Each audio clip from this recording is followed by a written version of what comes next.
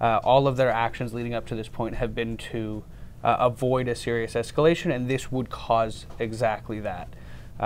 Striking into Iranian territory is such a big escalation that even when President Trump took out Qasem Soleimani, he did it when Soleimani was in Iraq. Right. And so crossing that red line of an attack into Iran is not something that we're expecting, but at the same time, the U.S. has vowed to respond, and the strikes that they've already conducted haven't done enough to deter these militias from continuing their strikes. Welcome to Reporter's Notebook, where we talk to the Washington Examiner's top journalists about the stories breaking on their beats. I'm Jim Antle, and I'm joined today by defense reporter Mike Brest. Mike, we've had, in the context of all this broader instability in the Middle East, U.S. service members killed. Talk about where this happened and what the Biden administration is doing to respond.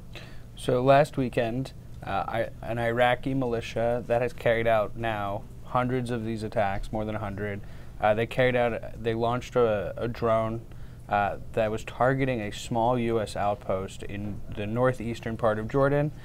This military base is focused on helping larger U.S. bases in Syria and Iraq in their defeat ISIS campaigns.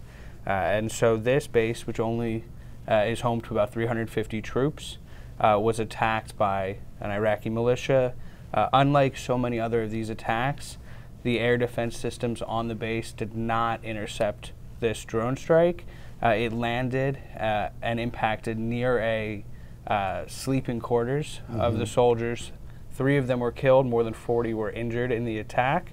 And this is now the Iraqi militias as a whole, there are various ones. All of them are supported by Iran, but they've now carried out more than 160 attacks, like the one that killed 3. But they've carried out over 160 of these dating back to October against U.S. troops in Iraq, Syria, and now Jordan. And so it felt like this was only a matter of time before service members would be killed by these ongoing drone attacks. Right.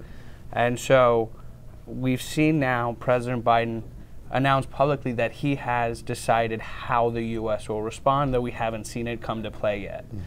We've heard from defense officials that we're looking at what will likely be a multi-pronged, potentially a multi-day attack in response to the death of these 3 soldiers.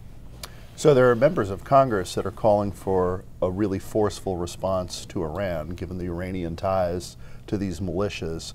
The Biden administration doesn't seem likely to satisfy some of these calls, do they? They don't.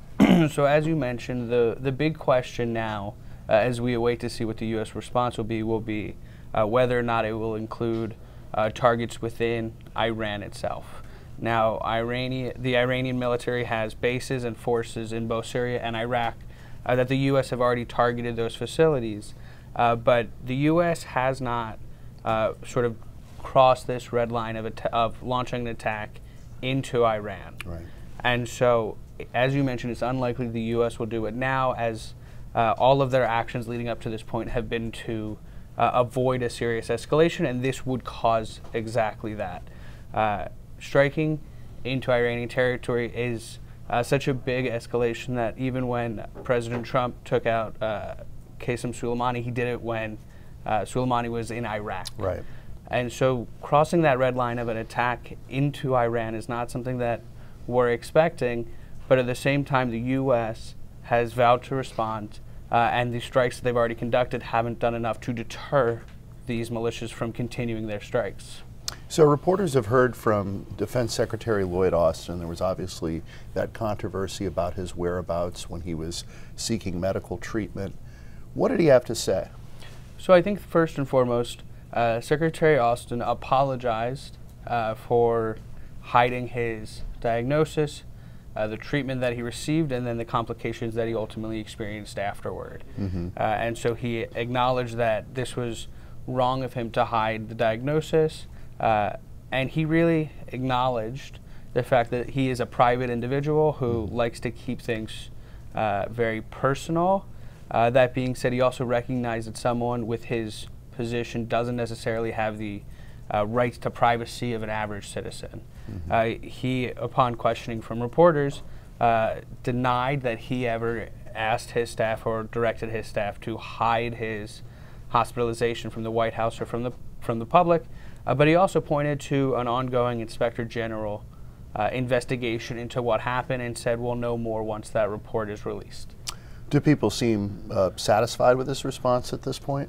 So far, and we've also seen both the Pentagon and the White House alter their protocols for when a cabinet official has to transfer some of their authorities to a deputy, which is ultimately what Austin did when he was taken back to the hospital. Right.